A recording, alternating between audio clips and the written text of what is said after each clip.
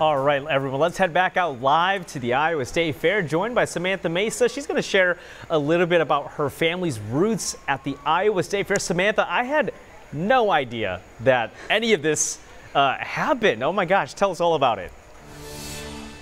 I know, it's crazy, right? Okay, so rounding out this last day of the Iowa State Fair, I wanted to share some family connection with you. So while this fair is my second fair experiencing all the great things about Iowa, when I moved here last year, Janu, this is crazy. I learned my great-grandparents met here in Iowa, and I've shared with y'all, I come from a mixed family, Mexican, Irish, and French. The Irish and French side.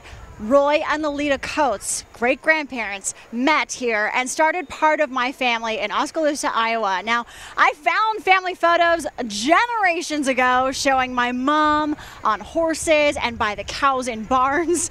It is so special for me to experience the Iowa life that they lived, even though I didn't get to talk to them about their lives in Iowa before they moved to California. I am now living this Iowa life and experiencing what it means to be Iowa nice. This experience here at the fair has further shown me that our communities are diverse and surprising in how we are more connected than we could imagine. So I close out today sharing a little bit about my family history and thanking all of you at home for accepting me into your homes. Live at the Iowa State Fair, Samantha Mesa for Local 5 News. We are Iowa. Wow, Samantha, that's just like, I have like chills looking at those pictures, especially just kind of knowing your journey and how you got to Iowa and seeing all of that. I know you're very close with your family, so that's awesome. Thank you so much for sharing. All right.